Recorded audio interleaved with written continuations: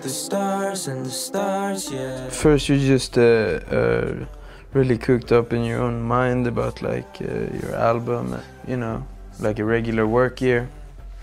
And then Corona happens and George Floyd happens and the protests and everything. And yeah, gives a lot of perspective. And I haven't really thought about my album since it dropped, to be honest. But I'm glad the album came out, because or else it would just be in my mind and maybe it wouldn't even feel right to put it out after all this.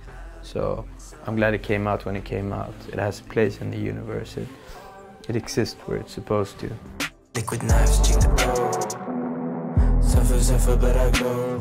You kind do now and think later, you know?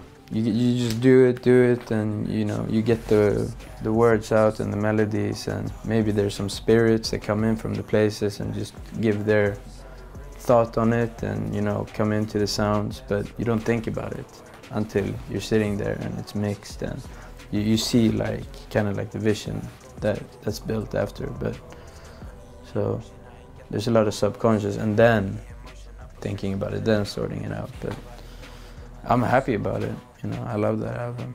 It's my baby. It's a happy album because I'm at a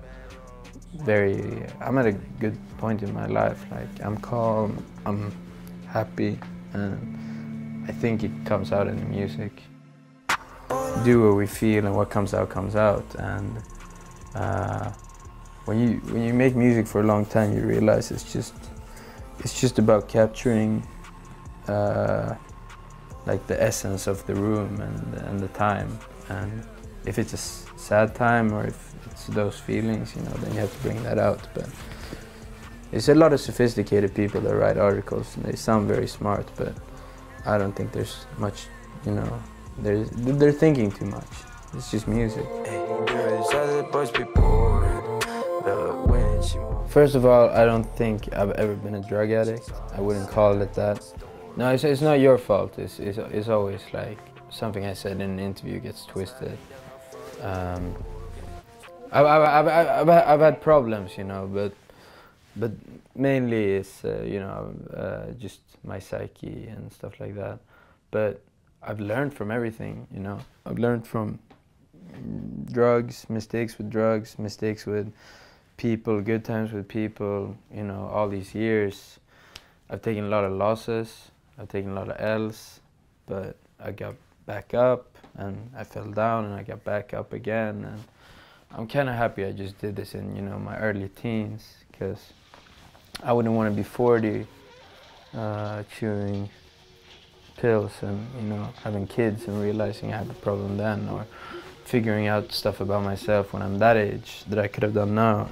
Nice. If someone's inspired by me, I want them to be inspired to, you know, look into themselves and make music and, you know, make art and, you know, find out about themselves. I don't want them to be like, yeah, I'm inspired by Lean, so I'm doing all the Xanax now. Fuck that. No, I don't want that.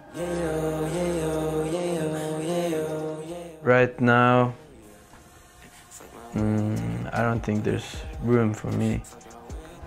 You know, there's no room for my dreams. And I don't want that room right now. It's more about changing the world, everyone coming together. That's probably, yeah, no, I don't have a dream right now, no.